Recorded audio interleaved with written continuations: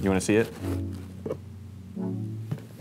Check that out. That is a shockingly blue color. It just doesn't look natural. You can see why Apatite fooled people for years.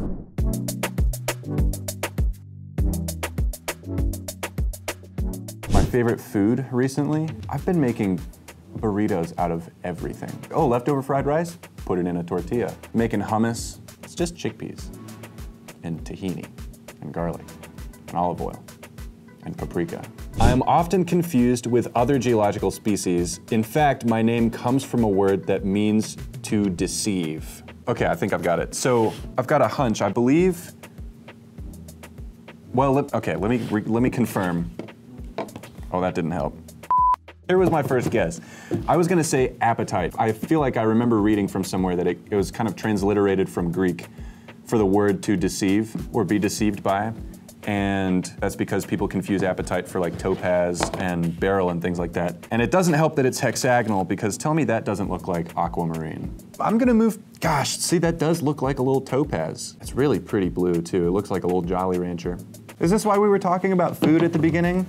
Got me talking about burritos. I love burritos. All right, I've received confirmation that these are in fact apatite. This guy comes from Brazil, as does the smaller Jolly Rancher. This apatite specimen, which might be my favorite just because of how appetizing, and by appetizing I mean deceiving, it is, because it really does look like a little hexagonal beryl crystal. This one comes from Portugal. Portugal and Brazil share a lot of common things, one of which is their language, and the other, apparently, is their apatite specimens. Let's start in the south of the map and work our way north, starting with the Brazilian specimens. These guys both come from the Bahia mine in Brazil, which is kind of interesting because one of the stones that this can sometimes be mistaken for is Paraiba Tourmaline, which also comes from Brazil. Because of a shortage of Paraiba Tourmaline, it is one of the most sought after gemstones in the world, but there's not a whole lot of it and it's prohibitively expensive. So a lot of people are looking to blue apatites to sort of simulate that electric blue Paraiba color. Brazil produces all kinds of gemstones, like the Paraiba Tourmaline that I mentioned, obviously this apatite that we've got in front of us, but also it's renowned for its emeralds. Gemstone production in Brazil goes back all the way to the 1500s, and they're really well known for a broad variety of gemstones. Tourmaline, topaz, apatite. This one looks like it's growing in a, oh, I might be wrong about this, but the eye test tells me that this is calcite that it's growing with. You guys ready? Strap in, we're gonna do some apatite stats, speed stats, spapatites. So apatite has a hardness of 5. It comes in kind of low on the Mohs scale, but it's still used in jewelry because the color is wonderful. But that does mean that usually it's mounted in more protective settings, maybe not in a ring, but you could probably pull off apatite earrings or get away with an apatite necklace. I think that would be quite attractive. So I know that the 3 specimens that we have here are all a lovely shade of blue, but apatite actually can come in a variety of colors. It can be pink, yellow, green, colorless, brown, whatever your apatite, there's a flavor for you.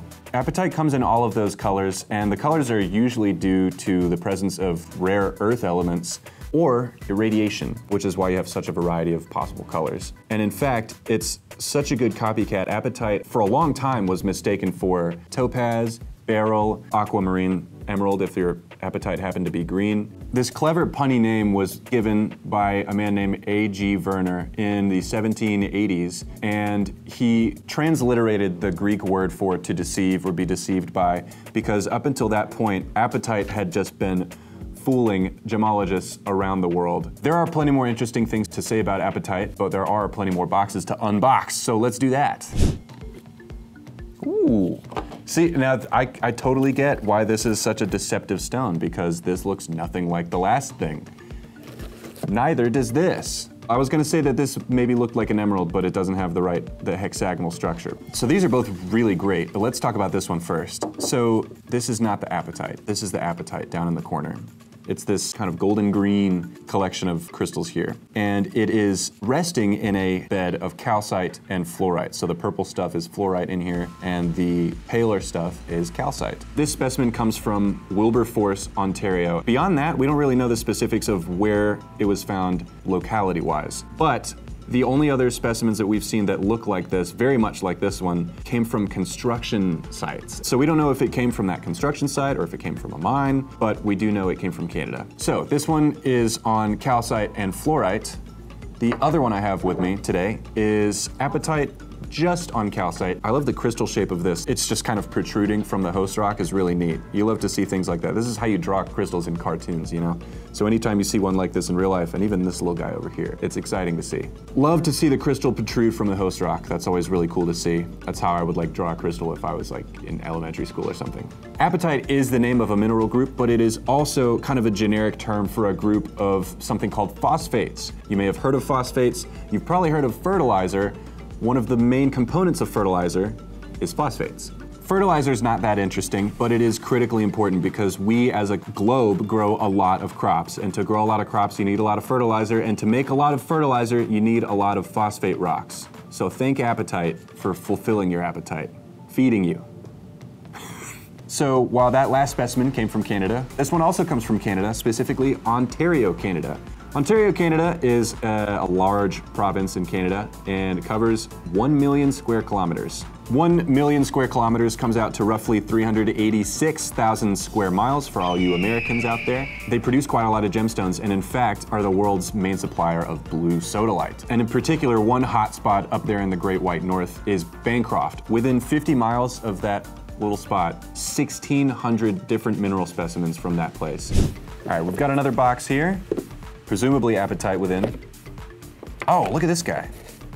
Ooh, okay, it's green again, but it's a very different shade of green, and actually this is probably the color that I'm most familiar with seeing apatite. I feel like I recognize this stone from the SGR. I think there's a photo of it in there somewhere. Speaking of apatite, do you want to guess what the nickname for this kind of short yellow-green terminated crystal structure is of apatite?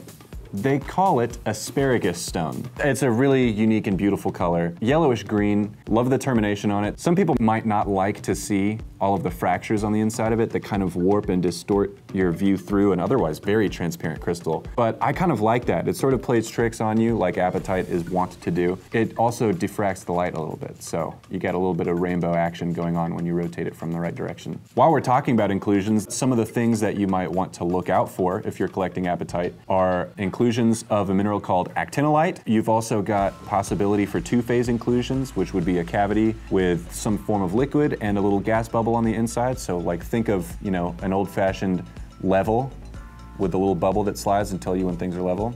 Some gemstones can have two-phase inclusions. Apatite is one of them. And also negative crystals, which is where you've got kind of the shape of a crystal where it used to be, but instead it is no longer occupied by that crystal. So you have a crystal shape of just space, negative space, so negative crystal.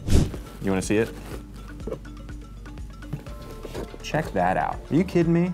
I wouldn't blame anyone for thinking that that was topaz. Wow. That is a shockingly blue color. It just doesn't look natural. Oh, I'd love to loop this. It looks like there's a bunch of little tiny sparkles on the inside.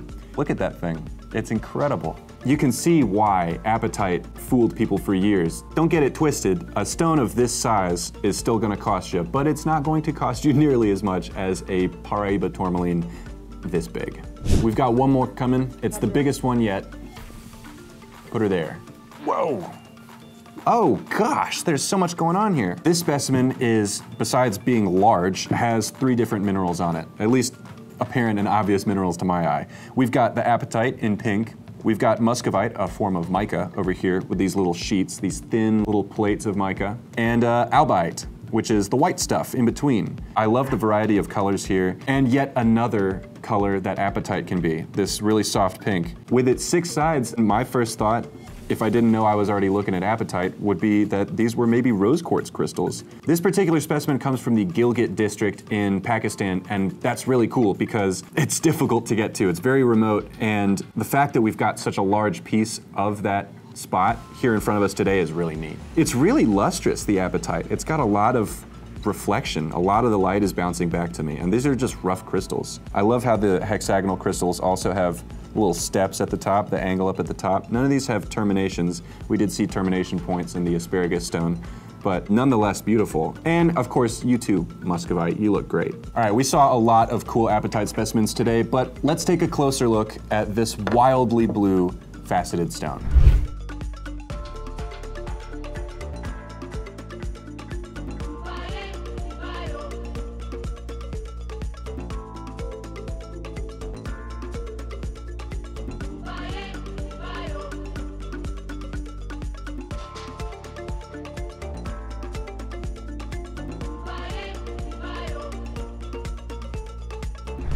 Well guys, I hope today your appetite for knowledge has been sated. I know mine has. We saw a lot of cool specimens, and that's only the tip of the iceberg as far as colors, crystal structures, and minerals that apatite can actually form along with. We got this idea from the comments section, I'm pretty sure, on one of our previous videos, so keep leaving us comments about what other minerals you'd like us to see, and we'll see if we've got some we can show you. But until then, don't forget to like, subscribe, and ring the bell so you don't miss out on future videos. Thanks for watching.